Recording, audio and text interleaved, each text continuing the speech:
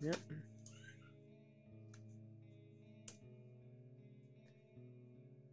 Hello, hello, hello.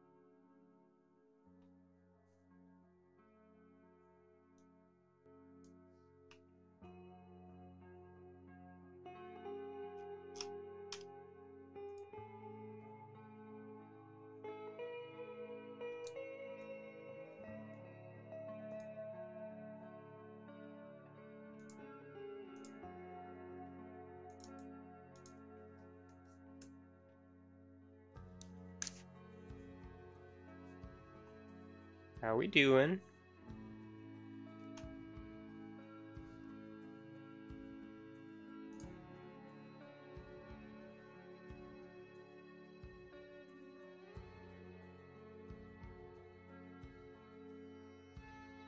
Swell and tired. How was the conference? Epic.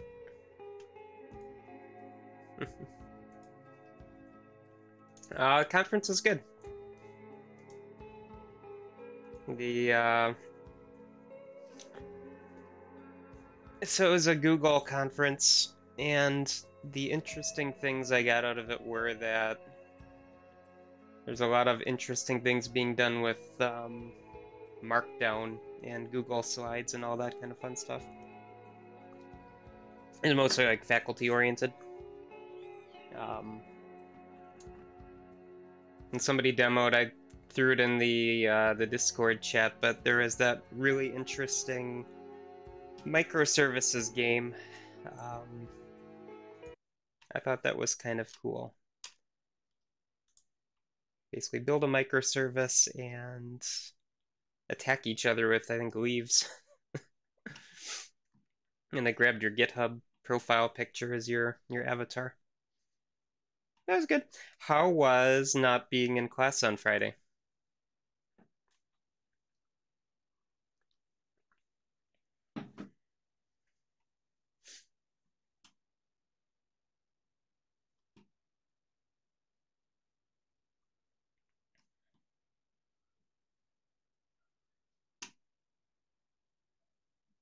Hmm? Productive. Ooh, I like that. We will probably do that again in October at some point. I don't remember when I woke up this morning. Nice. Um, I've got a different one to go to in early October, middle of October, something like that. Um, but so one of the things that's kind of neat about that, so I go to the one that I went to on Friday every year, and we'll talk about this at some point in the near future. But if any of you need a place to host something like websites, or if you want to use any of the really cool products that Google has, so there's like you can go through the entire GitHub data set in seconds, or you can use their Translate API or their maps or something. I'll have um,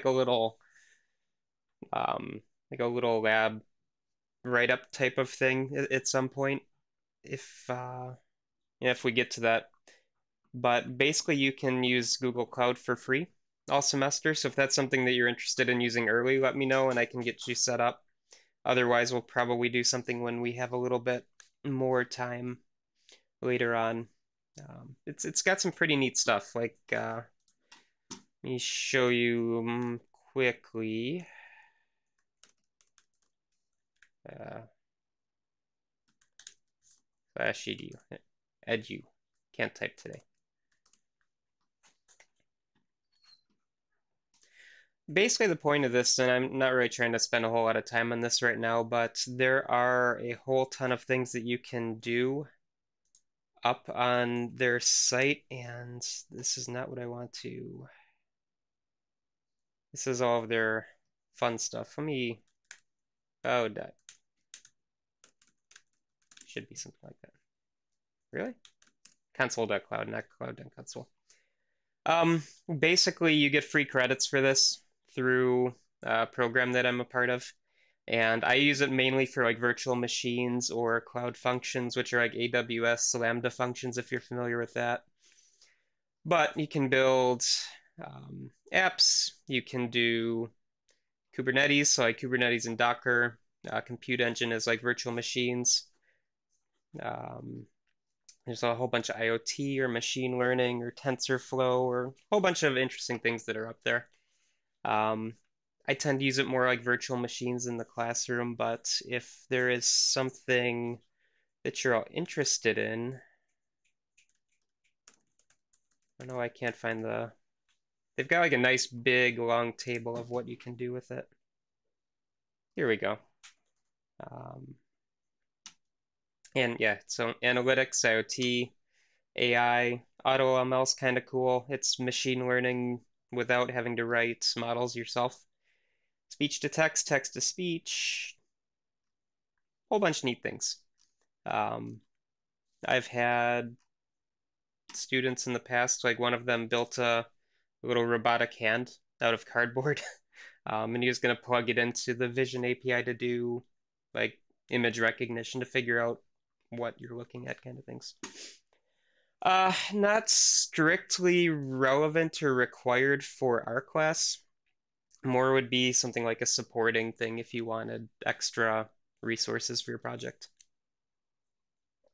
I didn't really have anything prepared for that, just kind of wanted to show you what I was doing while I was away.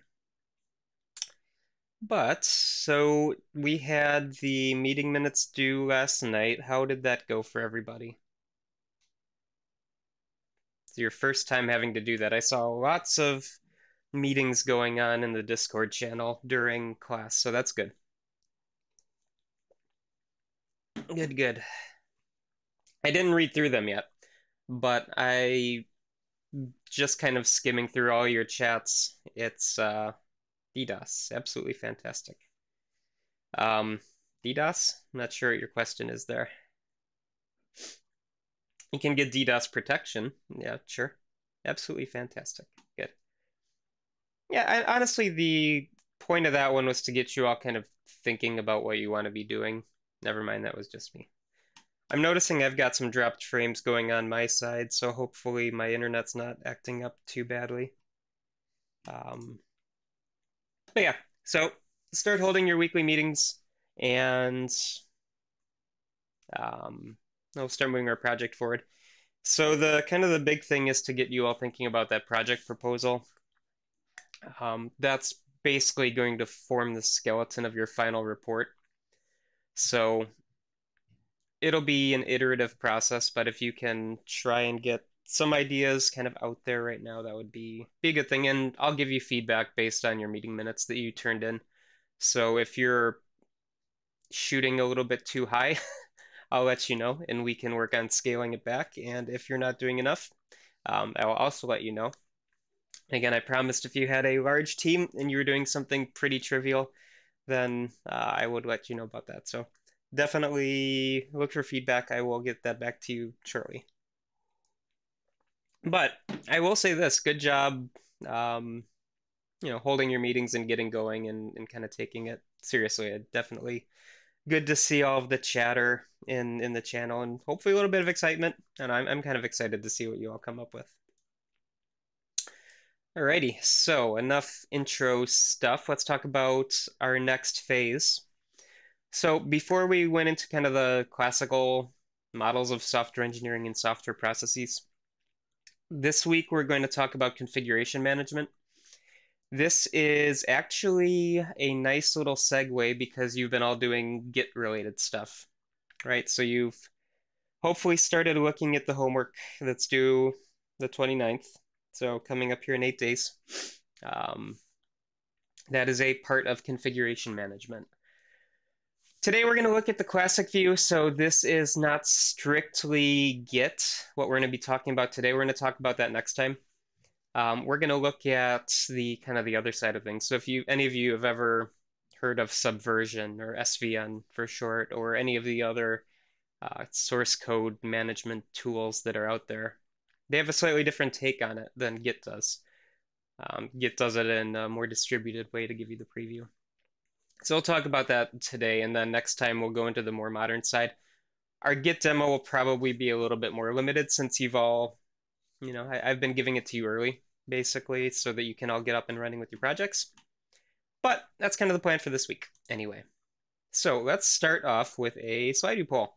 So how many of you out there have used some kind of source repository or source control system so far? And if you haven't started the homework, that's fine. Your answer can be no for that one. I'm just kind of curious, and I'm gonna participate as well since I want to make sure the poll works.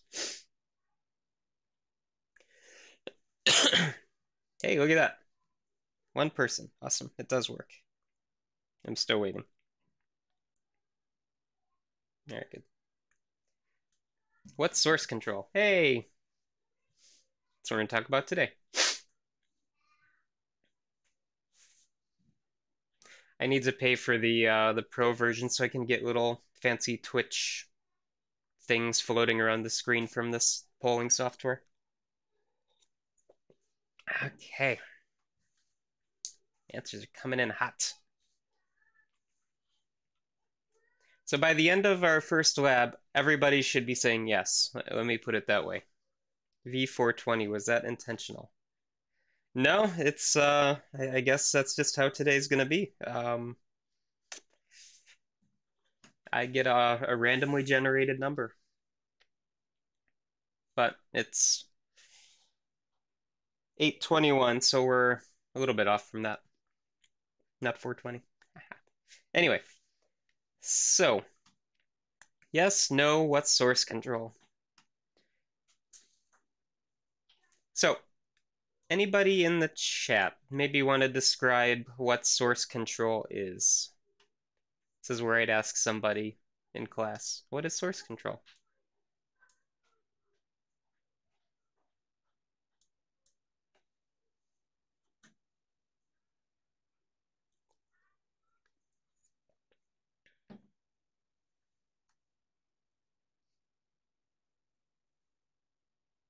Anybody?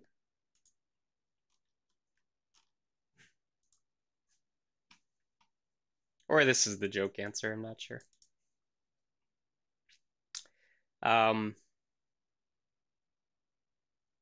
well, I'll take this as the legitimate question. What is it?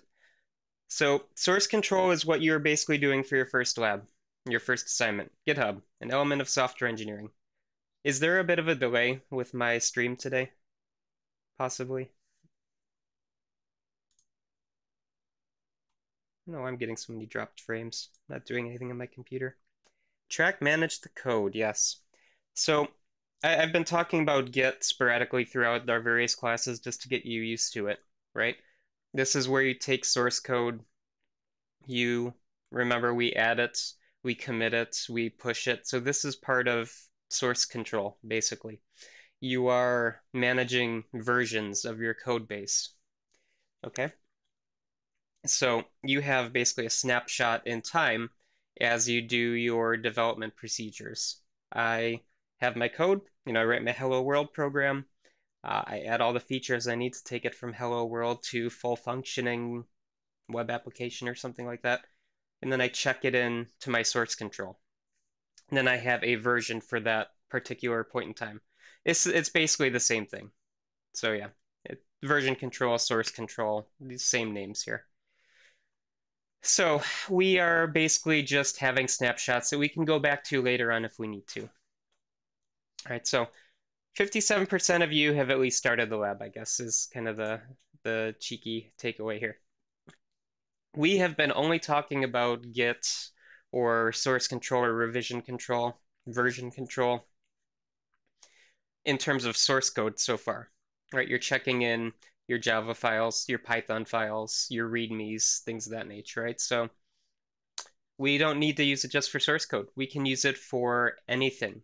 And it's actually encouraged to check everything into your revision control system. Okay. So let's pretend for a moment that you're working in a Git environment. You're going to check in your source code into your repositories. You're also going to check in your artifacts, your documents. You'll have different versions with that. This gives you not only like checkpoints in time for when a particular document was created, but it also gives you redundancy, right? So it's not just on your computer. Anybody can check it out and pull it down at any point in time, right? They don't need to go to you, the engineer in cubicle 4A or whatever. Hey, I need this document. They just go to your repository and pull it down, right? Or I want everything related to this particular milestone, or this particular release candidate, or this particular time frame, right? Everything will be neatly and nicely organized. So the point is that with this notion of configuration management, this is all part and parcel of it's like the backbone of the software engineering process, I suppose. So last time we talked about all the different processes, right? Waterfall, V model, Agile. These are all supported by revision control or configuration management. So here's a very pixelated, blurry picture that I linked off of Wikipedia, and it's from the DoD. This is one view of configuration management, and it's a very, very busy figure, obviously, right? The point is not necessarily to memorize every single line, every single arrow, but here are some of the different activities that go into configuration management. Right, so you almost, if you look at this from a very high level, you have kind of a waterfall type of gradient here, right? So we start out management and planning. We kind of delve down into the various activities, getting more and more detailed as we go. But instead of here being, you know, initial system design and getting into program design and development and maintenance and release and all of that, here you're looking at things like project management, figuring out your configuration system, developing a control system. And all of these lines are more logistical, they're more systems engineering level, right? So here we have guides for training. Here we have what resources and facilities we need. Here we have, okay, here's your requirements, but maybe functional analysis. Maybe we're going to have feasibility studies. Everything that we need to support a project that's not source code is going to be probably in this kind of an area, right? So the different documentations and artifacts that you're going to need to actually build a real world project, right? So the point is not that, configuration management is necessarily just checking in source code. It's managing the whole shebang, right? The whole project. So this is just to show you how impressive the process is. It's not, again, don't memorize this figure. I like a more simplified view of things. And this is another one that's very high level, but it gives you the idea of what we're going to be doing with configuration management. So we're going to do our planning and our specs. What is planning? Well, planning is figuring out what we need for the project. It's staffing. It's figuring out what modules we need. Again, planning out initial requirements, things that happen at the very beginning, right? Then you go into your analysis and design, implementation, testing, release, maintenance. So all these things that we've talked about so far are all supported by this configuration management kind of pillar in a way. Again, not just implementation, all your test cases, all your releases. If we go back to our GitHub repo that we have for all of you, and if you haven't checked this out, I suggest you do soon so that you can get rid of any headaches you might have. This is a very simplified view of a project configuration management system, right? So source code is one folder. Here's where you're going to put all your software tests. Here's where you're putting your meeting minutes. All of your artifacts will go in here. All your documentation will go in here. Very, very simplified, but we have the history and we have ways to kind of manage our project this way. Depending on how crazy we go this semester, we might even go into issue tracking or change management with this, right? You can actually do that in GitHub and Git. Like I can create project cards if you want to go a little bit more agile route. This is something that's feasible in here, where here's my to-dos, here's my in progresses, here's my done. So that's the lines on your whiteboard of your post-it notes. So we can replicate that in GitHub as well. So this all goes into configuration management. And the kind of the takeaway for all of you for this is that you want to be consistent. This is a nice keyword. I've got it in bold, nice shade of green font. Consistency is key for a project. And that's why we have the processes that we talked about last time. That's why we have the underpinning support of a configuration management system. All right, so let's say that we are done with project A or project X, more interesting letter. We release it, customer's happy, and then we have to go on to the next one. We're going to follow the same process, assuming that's going to fit, but we're also going to have the same configuration management system underneath. So we're going to go through the same checkpoints to make sure that we have our releases in order. We're going to go through the same artifact development procedures and things of that nature. So being consistent is usually a very good idea, right? You want a good product here. All right, so config, I'm just going to keep saying config and then realize I should say configuration to spell the whole thing out. What are we actually doing under the hood? So configuration management in terms of development is basically going to be effectively that process that I showed you with Git in that write-up with that little too long Git and read. That's kind of what we're doing here. Get files and sets of files. All right, so we want to grab something out of the repo, right? Might be one file, might be a set of files. And what's a file? It could be source code, it could be a document, it could be a binary file. I mean, you can put anything under revision control. That's kind of the nice thing about it, right? We also can unlock and lock files. Now, that's a good question for you all. Hopefully, you have gotten some of this already. If you've taken an operating systems class, you probably have a head start on this question, but why would you lock a file? So let's say that I am a developer. I want to check out a file to work on it.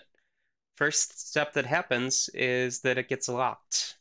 Why would I lock something? This is a very important concept in computer science. So, curious what your thoughts are.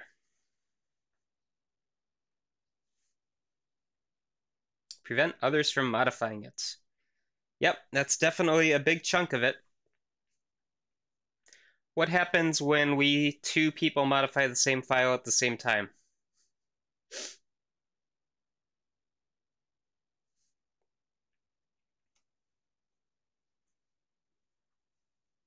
We lose progress. Bad. Yes. A beautiful Ooh, I like that. A beautiful conflict. Introduce bugs. It depends on the system. So it's a slightly open-ended question, but the byline is that bad things happen, right? So depending on how your system is structured, we might not know what's going to happen. If you and I both check out the file at the same time and we're working on it and it doesn't get locked, depending on, who checks in what first, we might get garbled text, we might get a crashed system. It just depends, right?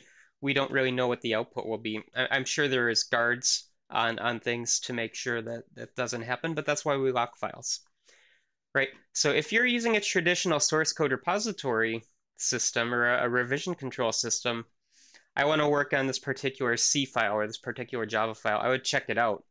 You see a little lock icon perhaps pop up in your tool. Everybody else will see that too, and then they understand that they can't actually pull that down and work on it until you've checked it back in.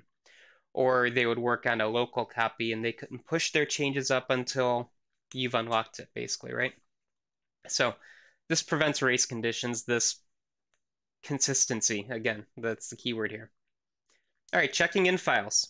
This is basically your commits that we've been talking about so far. The thing you're going to notice too is that when you go from the standard to the more distributed version like Git, standard being more like an SVN, the names are going to change slightly, but the idea is going to be the same. Okay, so a commit is basically the same as a check-in. There's differences under the hood, obviously, but the concept is the same. You're pushing your changes up with a version number. We also can do things like tagging and baselining. So tagging, more of a Git thing, baselining, more of a SVN traditional type of thing. Basically, you're creating a point in time. So what is the snapshot of all your files for this baseline or this tag? Okay, so this is release candidate 1.1. File A is version 1, file 2 is version 2.1.1, depending on how it works, right? So this is basically giving you a nice little human readable notion of your point in history here.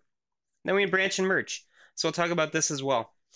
This is where we create separate branches in our development tree. Typically you have a trunk. So think of this like an actual tree, right? So the main trunk is your main source code, right? This is your base. Maybe you want to go explore another feature or you want to try something out, you make a branch. Okay, so then I have a development branch going off another way. Issue is that if once you branch, you have to make sure that you reflect all the mainline changes into your branch as you go, if that's something that you need. And then merging, we'll talk about as well. This is where you bring things back to your mainline.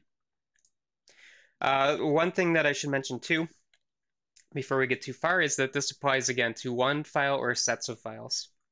So this doesn't just have to be, your README file. This could be your README plus all of your source code, plus all of your assets, plus all your documents. This all features in here. Snack time. All right, so here is a visual view of these things that we've been talking about so far. So again, this could be an individual file. This could be a set of files here. So let's say that I have a particular file, the very boringly named file A. You could call this main.c or main.java or hello.py or whatever you want to call it, right? This file, we don't care what its type is. We don't care what it comprises. We just know that this is some object with a version. All right, so this v is version, x is the number. In a traditional development config management system, these are auto incremented kind of things. So this would be like version 0.1, 0.2, 0.3, 0.4. Git gets a little bit crazy with like those long GUID type of identifiers where it's kind of hard to know which commit is which, actually. So here's the process. You have a file. I want to work on it. Okay, my job for the day is to update this file. First thing I need to do is get access to it. Now, if it's locked, I can't get access, right? I can pull down a read-only copy of it, but I can't edit it and make or I can edit it, but I can't make the changes into our system until it's unlocked, right? So once I get access, I'm going to lock it for myself. It's going to be tagged with my user ID. I'm the only one that can change this thing, right? So I'm going to lock it. I'll introduce my changes, and then I will check in a new version, which means that the version number is going to get incremented in some way, and then we unlock it for everybody else to use. Pretty straightforward process. And the key thing here is we have to make sure that we have access to it.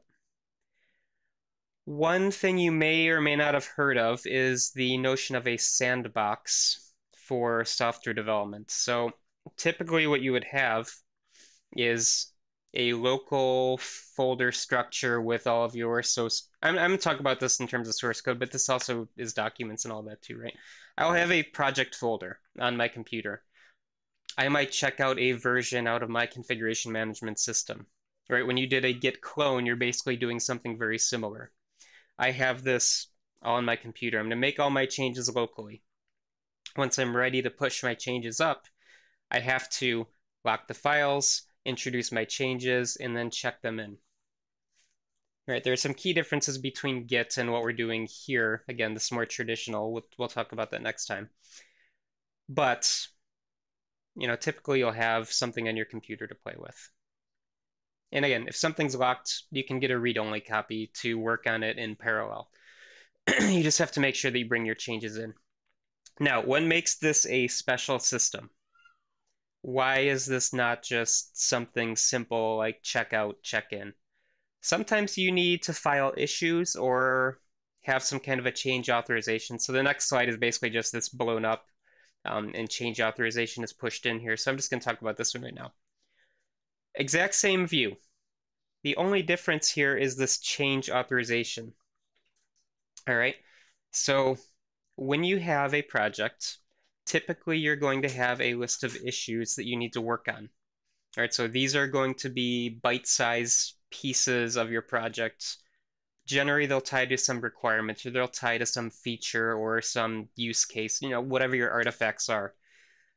You'll have this link to it, right? So I am working on my web application today. So this is project W for web app. Creativity's not here today, apparently. Project W, I want to work on the user login system, so I have to introduce a login form. For the login form, I need validation on all my fields, right? Username has to be a particular format, password, clearly, plain text, 5 characters, only lowercase letters, right? That's all we need.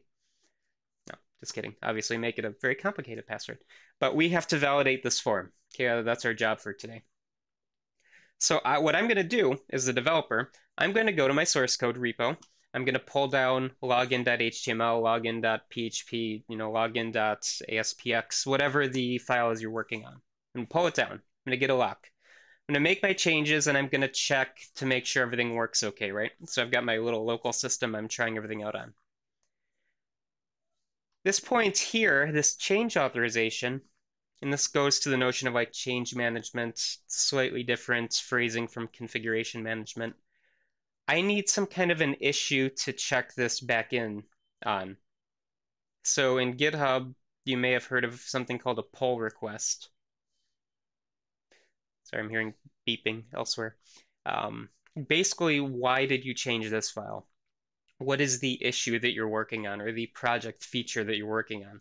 That would have an ID as well. So you can basically have all of these metrics that say, today I worked on the login form, right? I did all the validation, verification, all that fun stuff on the user and their password, but I'm filing it under this issue, which means that once I check it in, this issue is ideally complete, or I'm still working on it, or something like that, right? So there's progress on the project side of things, not just on the source code.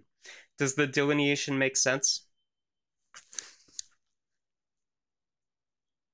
It's a kid toy. Sorry. Think of all these requirements, these project proposals that you're working on, things that actually make a project structure. Each of these are going to have a milestone tied to it, right? So have I created my login system?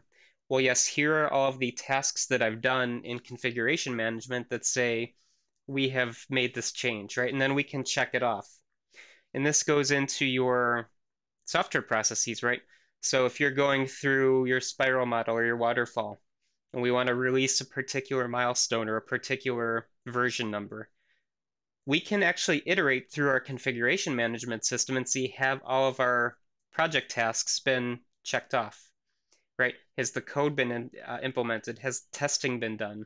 Has system integration been done basically? So all these little check marks that you're making go into the broader process, and that's where kind of this meta overseeing system helps out. We can track things is kind of the key here. So that's the whole purpose of this notion of issues, um, change authorization, configuration management. How do we tie everything together into one neat little bundle? All right, so here I have slightly blurry figure. Didn't look blurry when I was making the slide, but we have two processes here. They should look very, very similar other than looking like it was made on a 1960s typewriter. All right, so in blue down here, we have our first development branch. All right, so let's say this is a set of files. So file A, version X, same as before. I'm gonna lock it, I'm gonna work on it, gonna change it, check it in, unlock it. We have our little process right here, right? Now, my coworker in the cubicle next to me also wants to work on it, but they're gonna work on a different aspect of this thing, right? So they'll check it out, and then they'll make a branch. So here I might have version 1, 1.0. This could be version 1.1. or 0.1.1 or whatever your versioning scheme is going to be. Key here is here you have v equals x, here you have v equals y. Okay, so these are different versions. Same file, right? It starts at the same point, so based on whatever state this file's in, when I make a branch, I'm going to have a new version of this file. And then I can do the exact same procedure over here. And then you can branch again and again and again. I would not recommend making too bushy of a tree when you're branching for one reason, or for multiple reasons, I suppose. But key here is that we can do parallelization of effort, right? People can work on different things at the same time. This also gets out of that pesky locking and unlocking problem which you might have, right? If coworker and I are working on the same feature and I have it locked, that person can't check it in their changes, right? But if we branch, we can work independently. What are some other reasons that we would have, multiple branches in a project? I kind of gave you the softball easy answer. Let's parallelize our efforts. What other reasons would we have for something like this?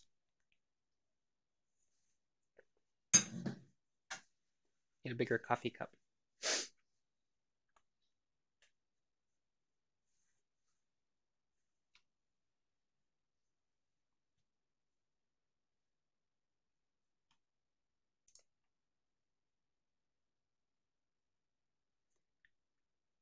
What kind of things would we branch for? Testing a new feature. Actually, good one. Yeah. So let's think of this bottom one here as our main line. All right, so this is our base product. Test out a feature, ensure will work in the grand scheme of things. Yeah.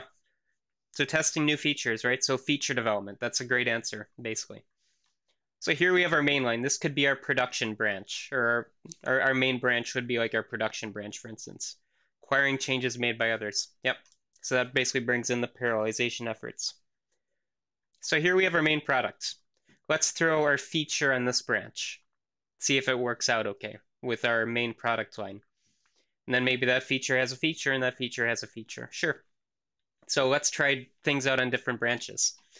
The only tricky part here, though, is that if this branch keeps iterating, right? So let's say that our base file is, we have a team working on our base development, and then we have a team working on our feature experimental branch or something of that nature, right?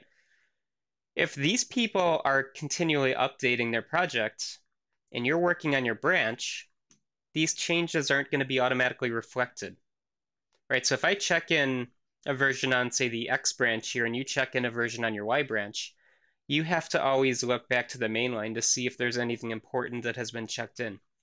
And usually you'll get very comfortable with like a diff tool that shows you differences between files. And if any of you have used like Notepad++ or Sublime, you kind of can get I think, a nice file difference view out of those. But basically, what are the changes and do you want to bring them in?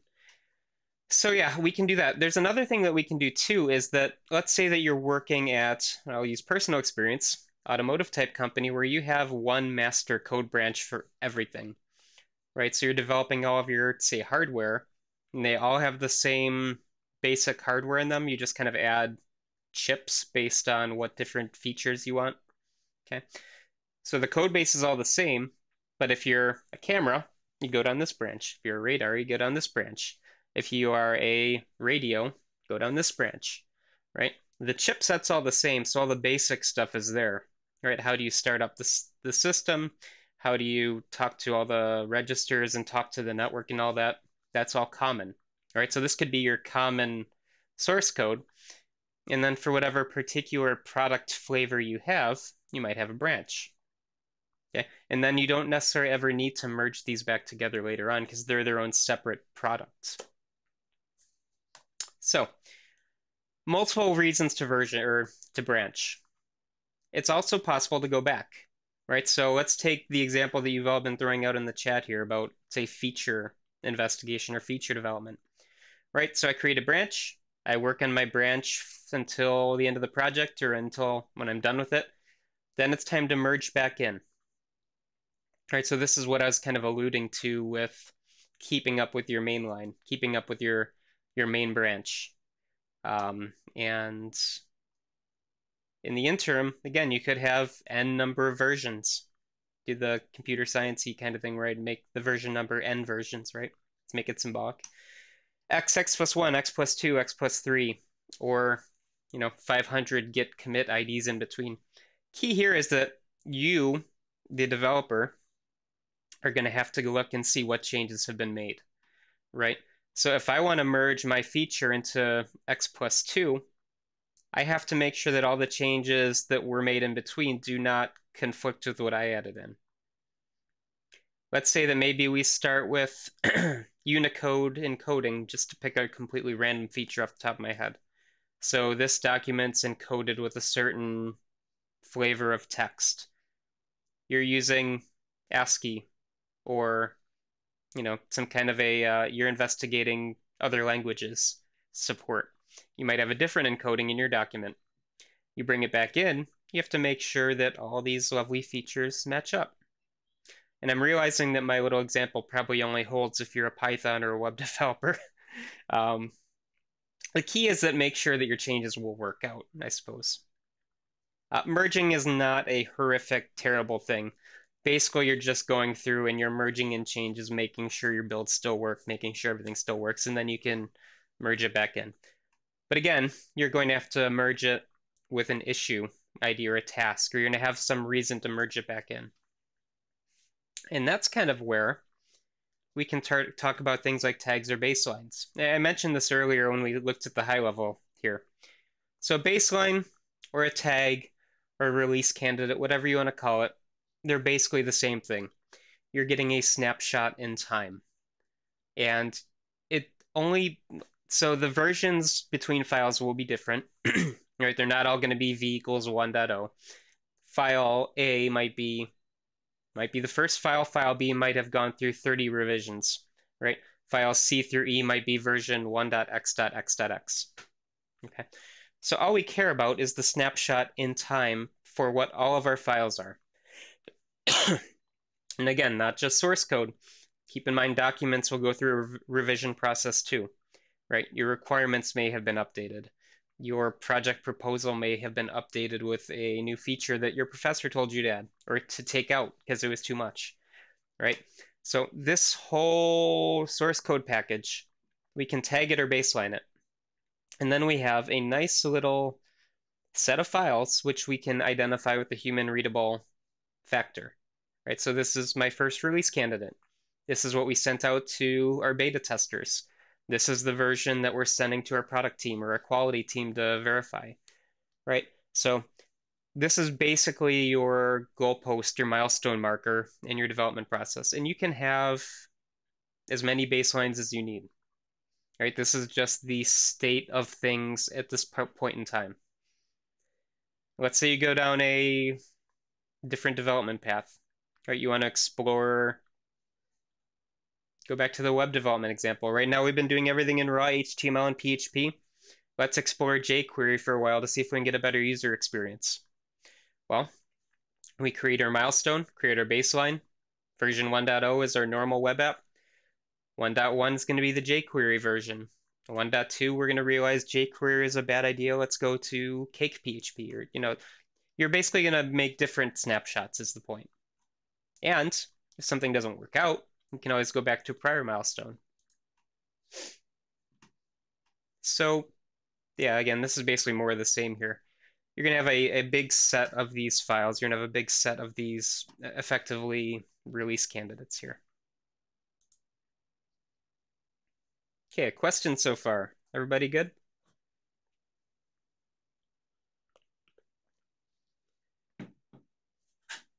And the key here is that this is all very generic for you right now, right? This is the high level of configuration management. We are not talking about SVN's idiosyncrasies or Git's, specific things they do. Everyone will do their own version. When I was working, we used something called MKS, which is, I think it's still MKS, but it's like MKS Integrity Management now. But they had their own way of doing this, right? Every configuration tool is going to have a specific way of doing these things, but the ideas are all the same, right? Enable your team to work on files without introducing conflicts, have ways of tying everything together, be able to create releases or milestones or whatever the name's going to be, and just keep moving forward, right? Something that this will come back to later on in the semester. We'll talk about things like traceability, which is making sure that everything is linked together so that you can basically follow breadcrumbs throughout your project to see where things went right or went wrong. This is a big part of it, honestly. All right, so you got the lovely, happy version. We created a release. How does this all work together? All right, so we create our release, create our baseline. We get our release candidate. I'm just throwing random names together. They all mean the same thing, right? Just to get you used to them. So we have a version. What can we do with that version? Well, let's throw it into maybe our build process. So we might have, say, like a continuous deployment, continuous integration pipelines, like a CI/CD type of thing, where here's our version, make sure that it builds, runs, passes all tests, passes everything, and then out of this process comes a release. Okay? So this could be handled intelligently with something like Travis or Jenkins or something of that nature, or this could be a manual process where you go through, here's talk to your quality team, make sure that you're passing all of your tests. You'd have things like source code reviews with your team, your project team, or your management, or something like that. You'd go through basically a whole bunch of manual milestones to get through a build procedure, not just building code and making sure it works, right? Joke in programming is that if it compiles, it's good enough. Keep in mind you have a lot of oversight in this process. Could be manual, could be automated. It just depends on your environment. But out of that, let's say that everything works out wonderfully. Let's get a build. Let's get a version, a release. And then this goes into our formal repository. So this is your configuration management repository. Basically, you have a database is all it is. So that's what this kind of cylindery thing is basically just a database representation. We might have proof as well. So this is going to be your documentation saying you passed all your tests, saying you passed all your verification procedures, that you had all of your source code reviews and everything that you need to check off that everything is okay with the software release.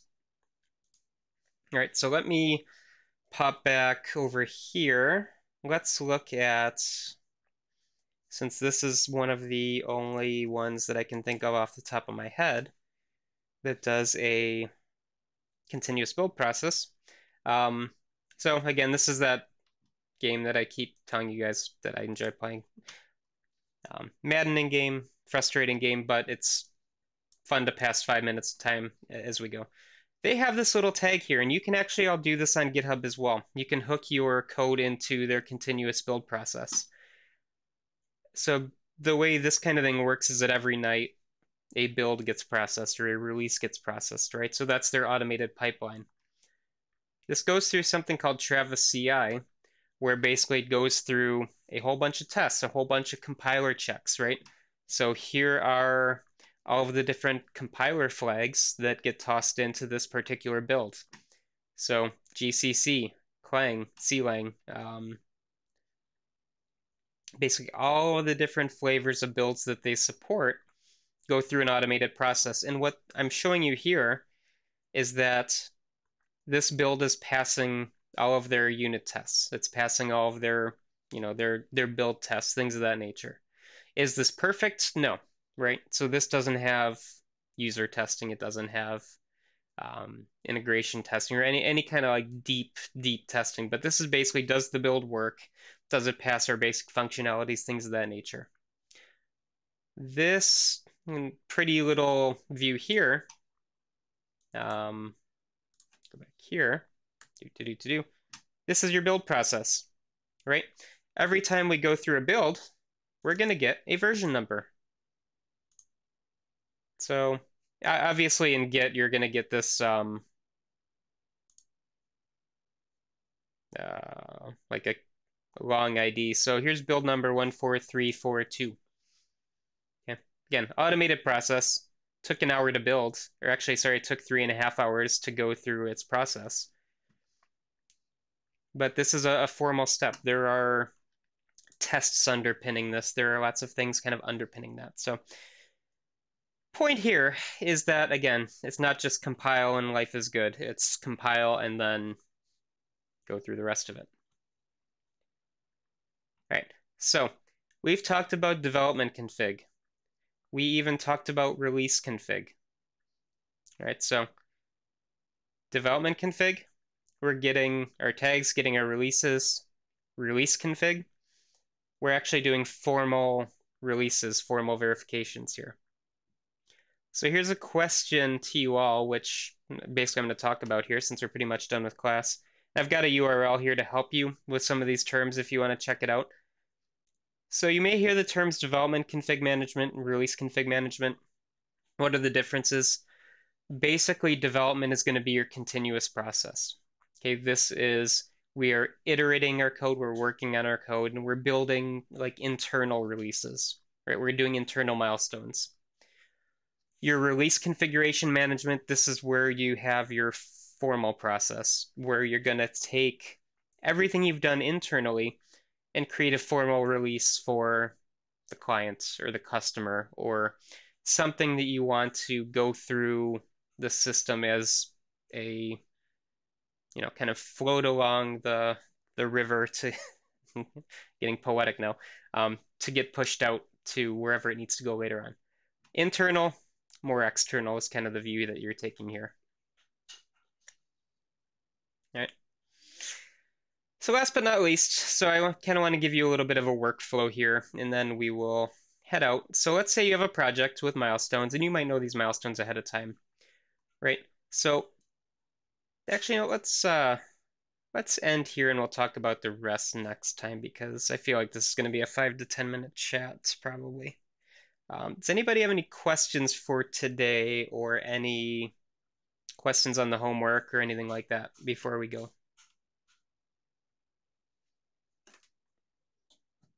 Or are we all good for the day? Nope. Awesome. Well, I hope you all had a lovely morning, and I will see you all Wednesday. And yeah, nothing exciting from my end, so I'll see you all next time. Bye, everybody. I'm giving my Professor Glare Fort Bush, considering you have them built into GitHub.